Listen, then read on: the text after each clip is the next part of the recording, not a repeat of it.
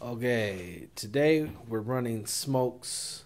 We're gonna put in 5 smoke detectors and one, two, and a two bedroom family home. It's 2 levels, including a basement. So that'd probably be 3 levels, but more or less we'll call it 2 for the sake of argument. So today it's me and JR. And this is going to be our starting point right here at that little small box there. That's for a small. What kind of box would you call that? 1 gang plastic nail on. All right, there's the scientific name for it. Then we're going to go here. Then we're going to go over to that one. Okay. All right.